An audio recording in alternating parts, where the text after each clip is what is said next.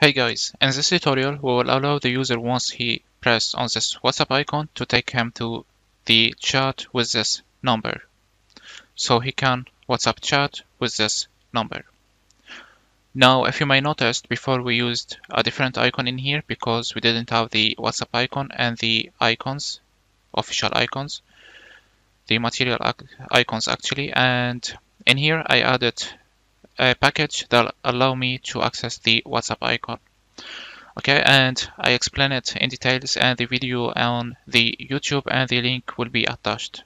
Okay, so just like you download any resource, you can find out the link and press on it and it will take you to the tutorial where I explained in details also.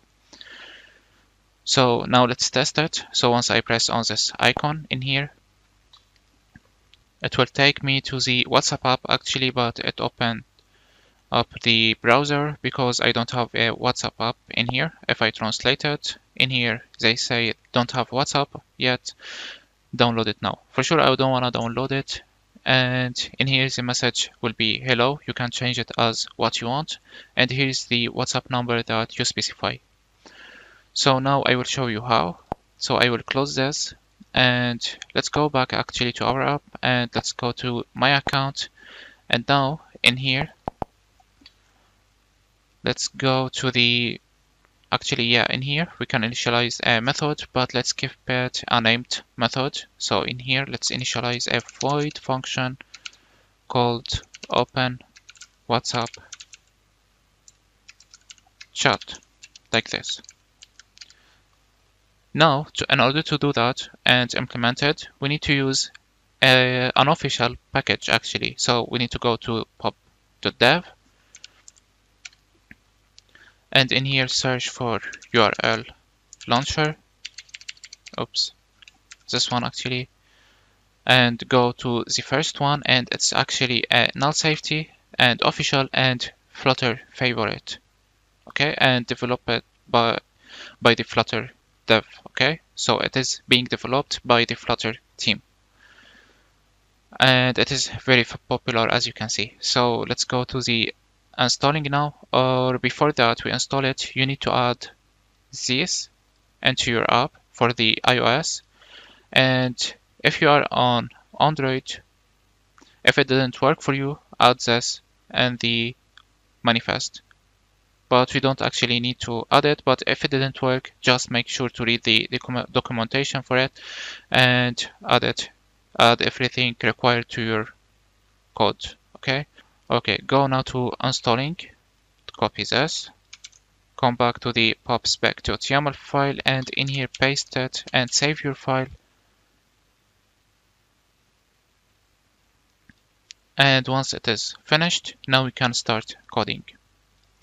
Okay, so in here, almost every method related to this one, and actually we'll use only one method, and it is actually a future. So let's add in here async, and in here let's await it. And now we need to access the phone number and the URL. In here we need to use a function called launch, and in here we need to specify a URL which is a string. Now the URL, I will initialize in here a phone number. I will put it equal to any number that we want, and in here actually let's initialize the URL so that it will open the WhatsApp chat for this number. So in here let's say https then wa.me then slash, then access the phone number. I will keep it like this for now. Then if you want to add a message, you can do it like this, then add text and then equal to hello world, for example. We can restart it, but I don't prefer it since we install or add a new package to the pubspec.yaml file. It would be better if we cut the process and run the app again. And actually, during this time, we need to access this URL in here, and we need to use this method and the WhatsApp in here. Okay, so in here, oops, let's search again for WhatsApp.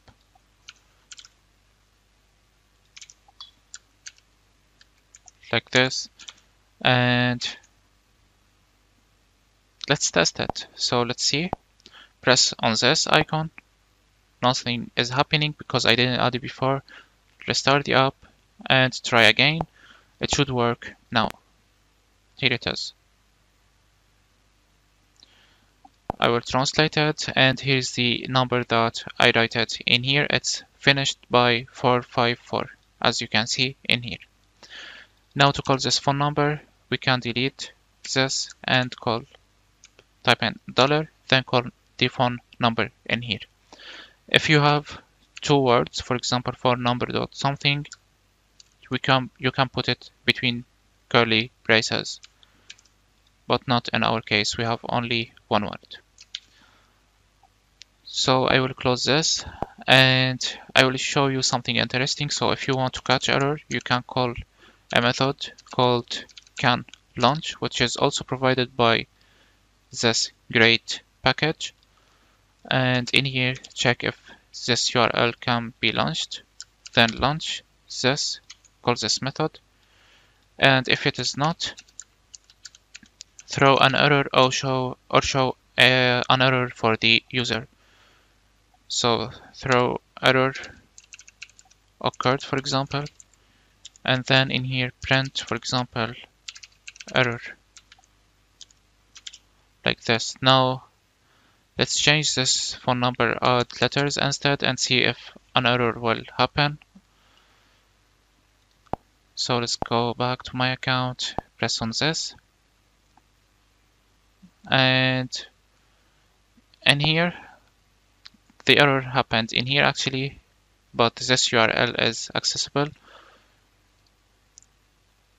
I will revert the changes, and in here, as you can see, the page you are looking for wasn't found. So because I added letters in here, it must be numbers, so we need to be careful for this. If you add plus in here, it should work fine also. Okay, hit restart, or you can just save your app and try it. So it should work now. Yeah, here it is. It is working. And here's our method, which is hello world. Okay, here's our method. Here's our word that we are providing in here. Okay, so in the next tutorial, we will implement the mail function. You can use another package for this, which is, for example, if you go back to pub.dev and in here search for mail2, I recommend you to use this package, and it is support null safety, or you can use a package, which is the package that we used in here. Okay, it will be just the same as this one, so I do recommend you to use it. So see you in the next tutorial.